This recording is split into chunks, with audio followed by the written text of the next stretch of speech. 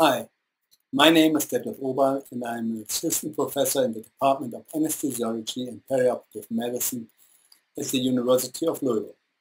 On behalf of my co-authors Dongsheng Yang and Daniel Sessler from the Cleveland Clinic, I will discuss the article entitled Perioperative Doses of Ondansetron or Dolasetron do not lengthen QTc interval, which will be published in the upcoming issue of Mayo Clinic Proceedings.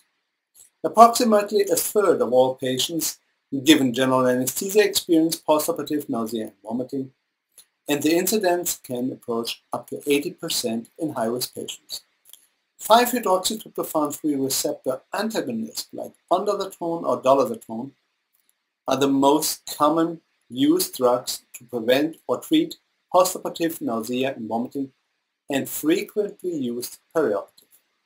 One major side effect of agents of this drug class is QTc prolongation, with the potential life-threatening risk of cardiac arrhythmias like Dolasetron.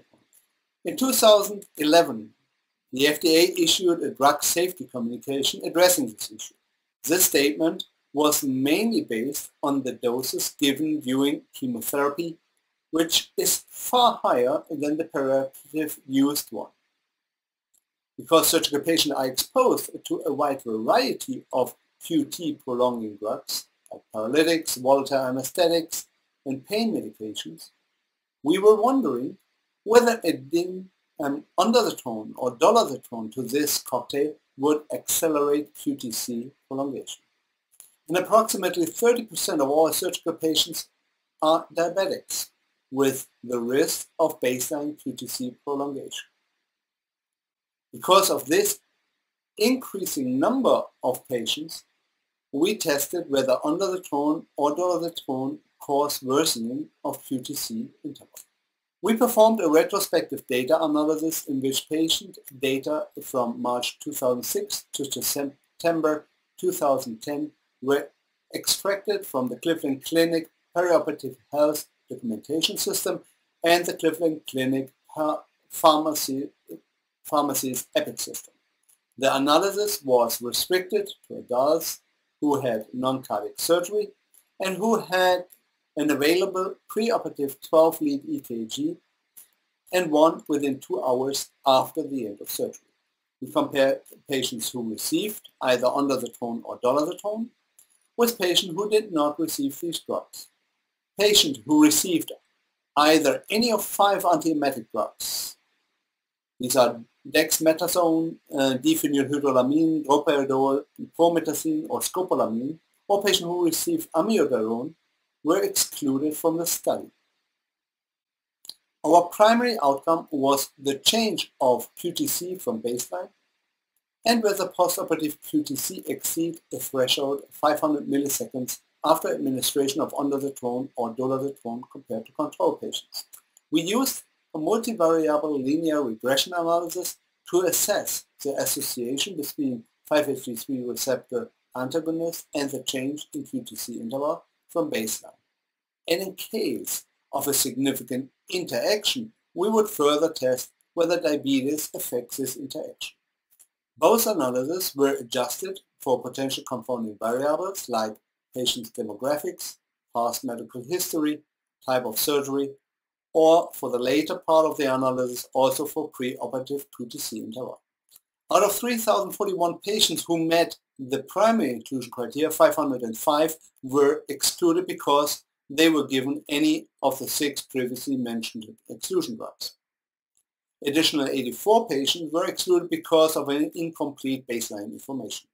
So we ended up with 1,429 patients who received a 5-HT3 receptor antagonist and 1,039 control patients, making this the biggest patient cohort in which perioperative QTc interval was ever measured.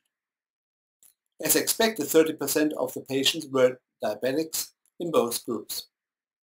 The main finding of our study is that ondansetron or dolasetron do not further increase postoperative QTc interval compared to control patients. Although 20% of all patients' postoperative QTc interval exceed 500 milliseconds, there was no difference between both study groups. 1/3 of all patients receive 3 or more additional potential QTc prolonging drugs, but interestingly, we found no interaction with either QTc prolongation nor the fraction of patients exceeding 500 milliseconds. About 1/5 of our patients were diabetics, and these patients had higher likelihood of QTc prolongation. Surprisingly, despite this predisposure, administration of 5-HT3 receptor antagonists did not result in extended QTc duration. This is the largest published analysis of perioperative QTc interval, but as any retrospective analysis, it potentially includes selection bias or confounding factors. It is possible that some effects of 5-HT3 receptor antagonism may have disappeared between administration of the drug and final ECG evaluation. Therefore, a prospective future trial will evaluate the electrophysiological effects immediately after administration of 5-HT3 receptor antagonists until the end of PECU time. Our take-home message is that in perioperative common low doses, 5-HT3 receptor antagonists do not produce potential dangerous perioperative ECG changes and do not seem to warrant a drug safety warning from the FDA. On behalf of my co-workers, Dr. Yang and Dr. Sessler, I thank you for your attention and hope that our findings will assist your patient care in the future. We hope you found this presentation from the content of Mayo Clinic Proceedings valuable. Our journal's mission is to promote the best interests of patients by advancing the knowledge and professionalism of the physician community. If you are interested in more information about us, our homepage is www.mayoclinicproceedings.org. There you will find access information for our social media content, such as additional videos on our YouTube channel or journal updates on Facebook. You can also follow us on Twitter. More information about healthcare at Mayo Clinic is available at www.mayoclinic.com.